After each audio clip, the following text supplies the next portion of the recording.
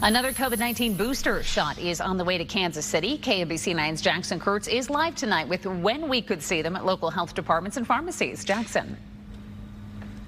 Well, most health departments and health systems will get those Moderna and Pfizer booster shipments by mid to next week, and they'll start giving out shots the week after.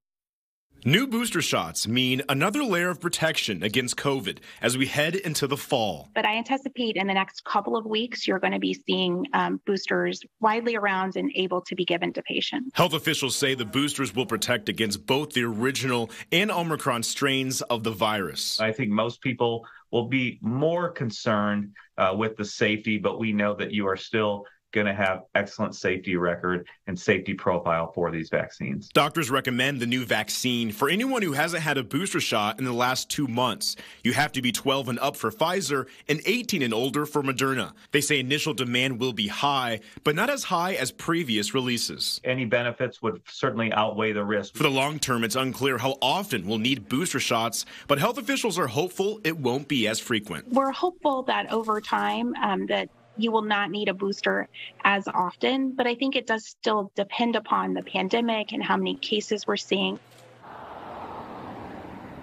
Now, Hy-Vee says they have a limited supply of the updated boosters at select locations, and we checked tonight. You could get an appointment at a local store as soon as tomorrow. Live in Kansas City, Jackson Kurtz, KMBC 9 News.